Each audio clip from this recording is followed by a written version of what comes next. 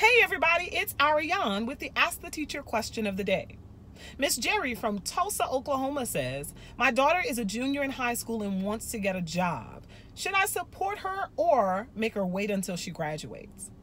Well, Miss Gerri, it depends. Your daughter's first job is to do well in school. Now, an after-school job could help to develop some critical life skills like time management and self-discipline. So if she's doing well at her first job, then I would fully support her getting an after-school job with one caveat.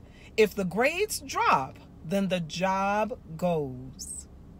For answers to questions like this and more, check us out at teachyourown kid.com.